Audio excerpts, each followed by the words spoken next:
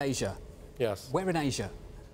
Well, shockingly, Australia is in Asia. You count Australia as in Asia, so let's go there. I thought, let's go there. Let's go there. You actually think there's opportunities in Australia? Well, the reason there's opportunities in Australia, at least for us, for us it's Australia, it's India, it ends up being Indonesia. It's those countries, and the simple reason is countries where you had a lot of Chinese companies that had gone there. They used to get their financing from, Chinese banks.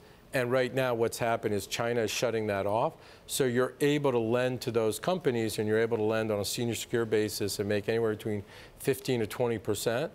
And you're able to use the legal system of those countries. So for Australia, for us, I'm able to use sort of a legal system that I think is very good. Same thing in India.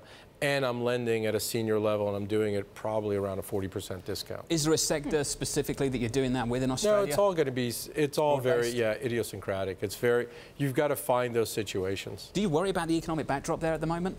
I worry about everything. I've got a lot of issues. The way the hair's so gray. Yeah, it is.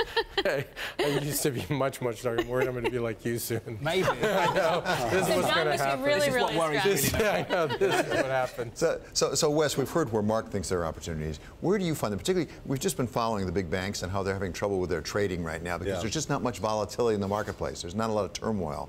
And that placid pond that Jamie described is difficult. Where do you see opportunities? Well, I think there's good times to buy stuff and there's good times to build stuff. And in these very, very placid times, it's hard to find things to buy. We're having a ton of success in building a couple of businesses. One, a big energy infrastructure business we started a few years ago, which is one of the most remarkable things we've ever been involved in. We've got a big healthcare business, a maternity business we build. So things that are idiosyncratic maybe by nature, but there's great things to build. I think that in the U.S., you can bet on a lack of legislative change because it's going to be hard to get stuff done. But the executive actions, what the government can do, and they are doing, is really be very focused on deregulation. So I think it's a big deregulation trade in this country. And when you look at the different sectors that could benefit from it, financial services is at the top of the list. So I think there's a lot to do in this country. There's a lot of positive things that could happen on the financial services sector just by virtue of reducing some of the regulations over the last 10 years. You've had a big change in your business with SoftBank acquiring you. How has that changed your day-to-day life and the way you invest? It hasn't changed it much, other than I don't have to do earnings calls, right? So we're rooting for being private. I'm excited about that. But I think from a day-to-day perspective in the investment side, it hasn't changed at all, actually. So we're still very focused on our different businesses. We've got legacy businesses. We've got a bunch of our permanent capital stuff, and then the businesses that I talked about that I've been building. We're really excited about. There's been a lot of fun things there. Jamie, where are we with fees? Fees? Yeah. You mean what we charge? Yeah. No, those things.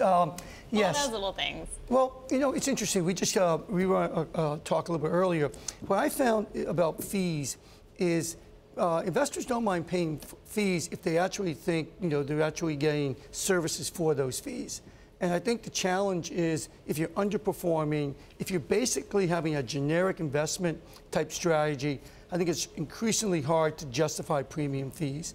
I think if you, like Wes mentioned, you're building things, Marc mentioned, you're finding idiosyncratic distressed opportunities where you're creating a bespoke portfolio where over a reasonable time frame you actually are, creating net of fees, risk-adjusted returns that are superior. It's not really an issue. People will still pay for talent. So